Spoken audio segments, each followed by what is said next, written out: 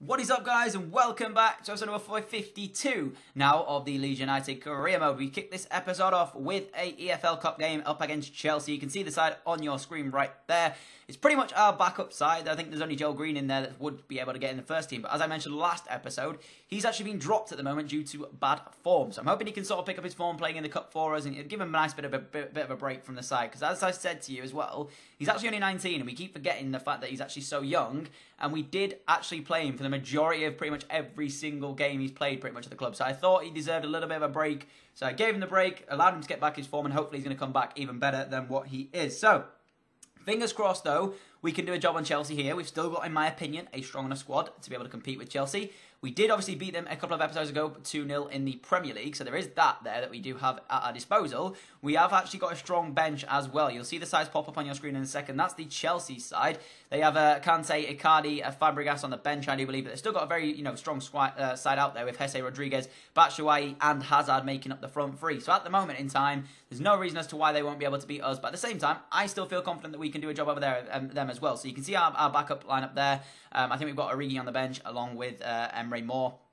So I still believe we've got a strong enough bench if we need to call on reinforcements, but I don't think we'll have to do it. I think Remy and Kamaru for the two players we actually named up front for ourselves today. And it was Chelsea who had the first chance on goal. 7 minutes into this one, Matic, a lovely... It's just so frustrating. It gets so annoying when they do that, the AI. I can't tackle him. He has an effort which comes back off the post, and honestly, that was one of the... He deserved to go in my opinion, but 41 minutes in, take a look at how well this goal was worked. And Kamaru into the path of Remy against his former club, like Remy, gets us off to the perfect start. It took us 42 minutes before we created a chance, but the chance we did create was, in fact, golden, and I couldn't believe it. It actually ended up going in the back of the net, but I have to say, the ball from Iwobi and then the touchdown from Kamaru into the penalty area for Remy to get onto, I personally thought that was one of the better goals we've created in this series in terms of passing. It was just so slick.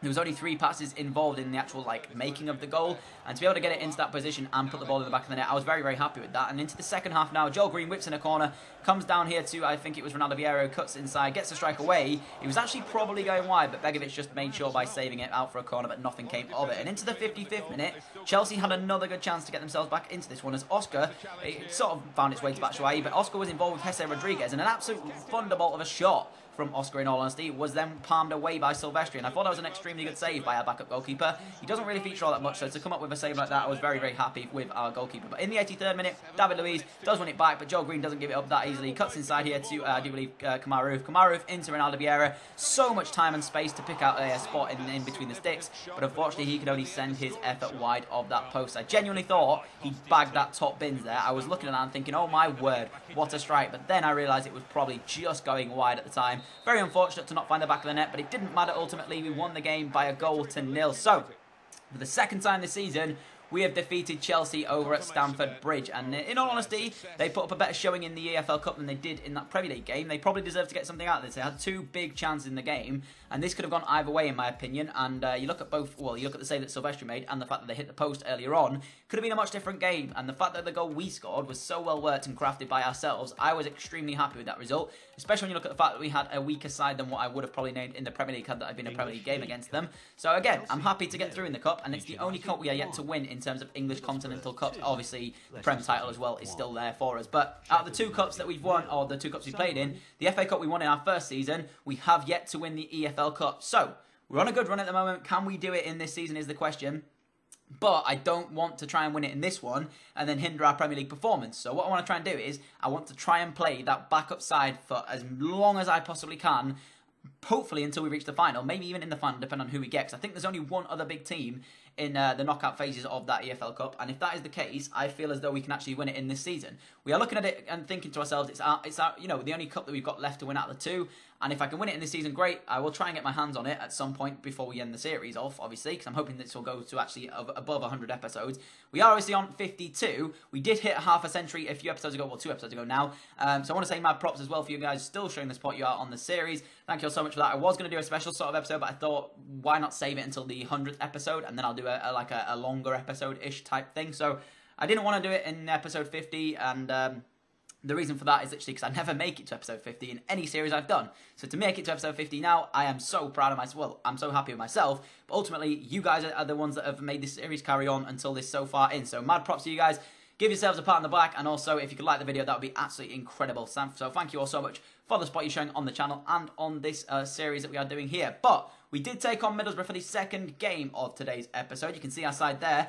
Back to the strongest Premier League, strongest lineup, our Premier League team is what I meant to say. You can see it's pretty much the best side that I've got currently at Leeds United in terms of rating. Sacco still in the side ahead of Joel Green. Like I mentioned, through poor form, nothing else to do with that. Not because, like, obviously, I think that Sacco is a better player. It's just at the moment, Green's in poor form, and I think Sacco just brings... It's weird. Sacco brings something. I know his stats aren't that great, but whenever I play with Sacco, I just feel as though he always brings something to the table. It's a bit of, like, mystery there. And he was actually Sacco who caused the early part of the mystery, or rather, what's the word I'm looking for? He actually caused them danger earlier on, that's the word, as Middlesbrough ended up sort of giving him way too much time. I took the strike on with him, but unfortunately ended up basically hitting it straight at the goalkeeper, and I should have actually done better with it. 17 minutes in, Eriksson, from a similar position to that he banged one in against Leicester, was so close to making the score 1-0 as well. But it was ultimately Middlesbrough who would find the first goal in this one. Pretty much straight from that, they nod the ball down. Poor defending from me, I have to say. It's one through ball that just cuts me open, and I'm sick and tired of losing it to one through ball. It's a great through ball nonetheless, and Gaston Ramirez, credit to him as well, an absolute rifle into that bottom corner. But we found ourselves a goal down, and it was literally two passes that caused us that issue, and I'm not happy defensively to concede a goal like that, especially when you look at it. I don't know if you saw, at the start of this game, basically, they said Middlesbrough were the lowest scoring team in the division, and we were the least goals conceded in the division. So by that stat, we shouldn't be conceding here, and the fact that we conceded literally 20 minutes in, through that, I wasn't happy. But 28 minutes into the game, it could have got even worse for us as Gaston Ramirez involved again. Lovely, intricate passing, I have to say. Middlesbrough definitely deserved this to go in the back of the net for that passing ability and play. But Clayton sent his effort miles over the bar. But 51 minutes in, we did, in fact, get ourselves back on level terms. Emre Moore came off the bench for ourselves, I think, in the... or maybe he started the game, I can't quite remember. Divock Origi on the ball, gets his first Leeds United goal in our shirt. So, £32.5 million paid, and he's finally got off the mark here at Ellen Road. Basically, I was waiting for this to happen. I was so waiting, and I'm so glad that finally Divock Origi has got himself his first goal, and hopefully that's a better sign of things to come. Hopefully he can kick on and get even more for us here at Ellen Road. You guys suggested him. It was Mercato who suggested him ultimately, and I was a bit sort of sceptical after signing him and hadn't seen how he's played, but I suppose every player when they come into a new club always has a bad run of form. I mean, look at Fernando Torres. He cost Chelsea £50 million. And was he even that great up until maybe season 2? Probably not. And he wasn't even that great overall. I just remember that goal he scored in the Champions League where bloody Gary Neville went absolutely mental. And it's still, to this day, that is the greatest reaction to a goal I've ever seen. Or, well, not the greatest reaction, because there's obviously many more I've seen. But I mean, live, in terms of that one. Because obviously, as well, there's the Aguero one from Martin Tyler.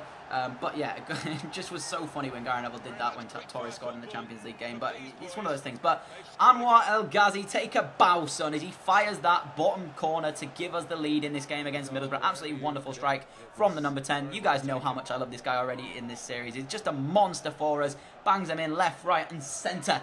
And the fact that we now back on, well, I was about to say back on level terms. We're actually winning the game now by 2-1. And it's through an...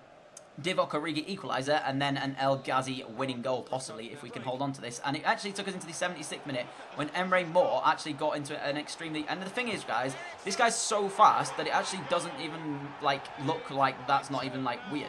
It just looked weird that happened. But I have to say, he's actually extremely quick, and he's got, 90 pace or something ridiculous like that. And when I got into the position, it was from... I actually forgot to show you. It was from a Middlesbrough corner, so they didn't have... They actually brought too many men upfield and left Emre Moore on his own, pretty much, and that's the only reason that ball ended up in the back of the net. I know it sort of looked a bit weird, the fact that Middlesbrough didn't have any defenders back, but the only reason for that was, like I said, it was from their corner, but for some reason I don't actually show you that corner. I think that it was the poorest corner I've ever seen in my life. Into the 82nd minute now, and as you can see, was chance to get one more in the game. Emre Moore was provider for the last goal, and he put it into Eriksson, gets himself on the score sheet here. Leeds United 4, Middlesbrough 1 on the day. An absolute goal route in this one, and yeah, it's just one of those things. I mean, it's weird because we went a goal down in this one, and when I went a goal down, I couldn't believe it. I was like, what on earth am I playing at? And it was, you know, it is one of those things. I mean, if it sort of goes, it could go either way. Literally, when Middlesbrough put that ball in the back of the net, if they'd have got that second goal, I think I would have been out of this game. I genuinely think that they would have gone on to win and get the 3 points out of this.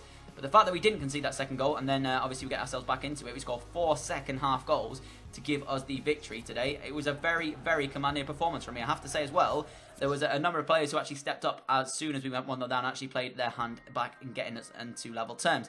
Anwar being one of them, but Divock Origi as well on the score sheet today. So thankfully, he has finally got himself a goal for us here at Leeds United. And I couldn't quite believe the fact that we went 1-0 down and came back to win that one by 4 goals to 1. It's pretty crazy in all honesty. But you can see there a bit of training done to Emre Moore, and I do believe the Chinese goalkeeper that we're still training up to be our backup goalkeeper when Silvestri does in fact leave the club. I'm not intending to sign a goalkeeper currently here at Leeds, and at the moment my thought process is if we train him up enough, this Chinese goalkeeper, he can be our backup, and maybe even if he hits the highest overall possible, we'll even throw him into the first team and try him out. Who knows, we'll have to wait and see. But you can see the league table on the bottom right hand of your screen. Exactly the same game played as Spurs, but we are 2 points behind them at the moment. We had this game up here against West Ham at the London Stadium, and we went on to take on Slaven Bilic's men. It was going to be interesting because West Ham, for me, are either really good or they have a shocker. Like, the times I played them in FIFA, it's weird. They either do extremely well, or they have an absolute shocking display. And it's one of those things. I mean, it's like Palace. I don't know if you saw Palace earlier on in this season. Last season, they dominated us. This season, they just rolled over and let us just walk them over.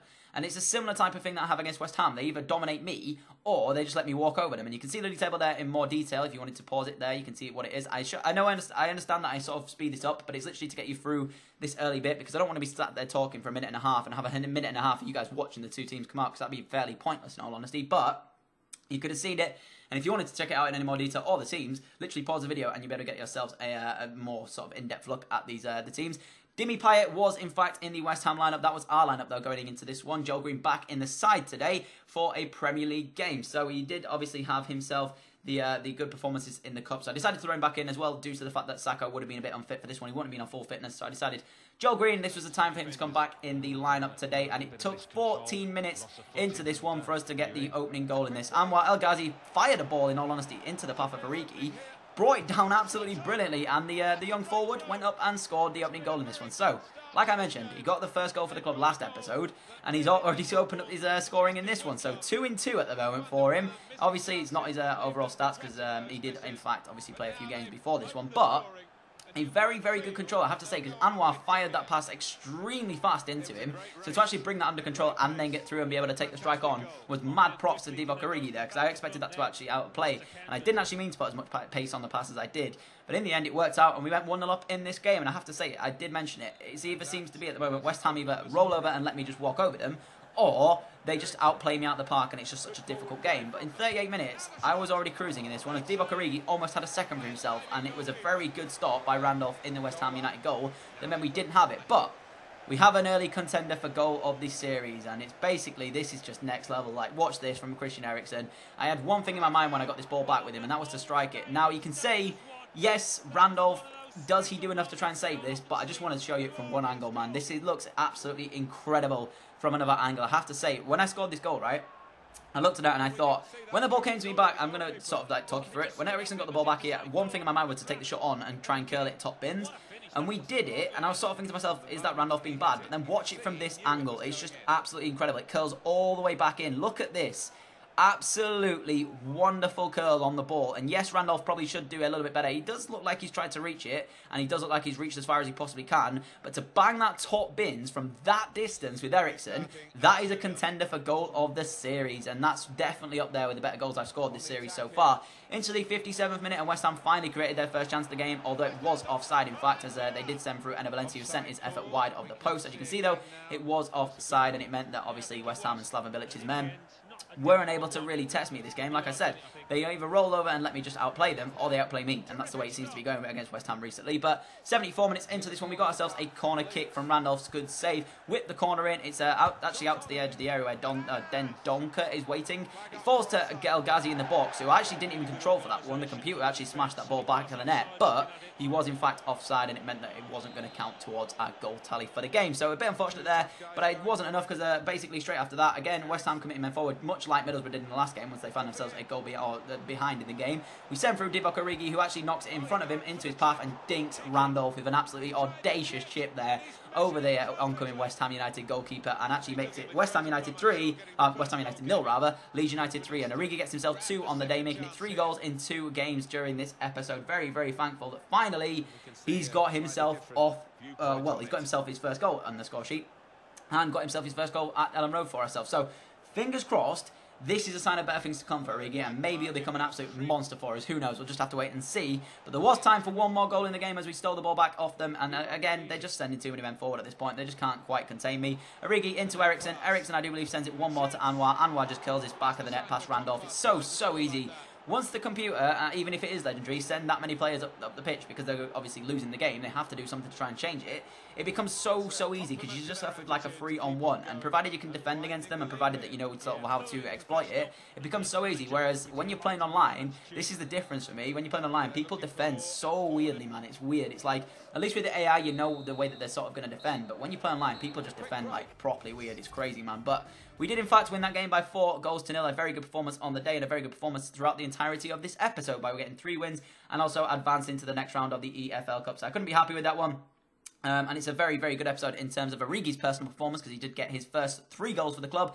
Very happy with that one. So, McCattle, he's got off to the mark for you, my friend, and that's very good to see. Thank you all so much for watching this episode of Career Mode. If you have enjoyed, smash that like button. Again, thank you all so much for the support you're showing on the series. I mention this every single episode, but it's just absolutely crazy. I've been Danny. I hope you've enjoyed, and I am out. Adios.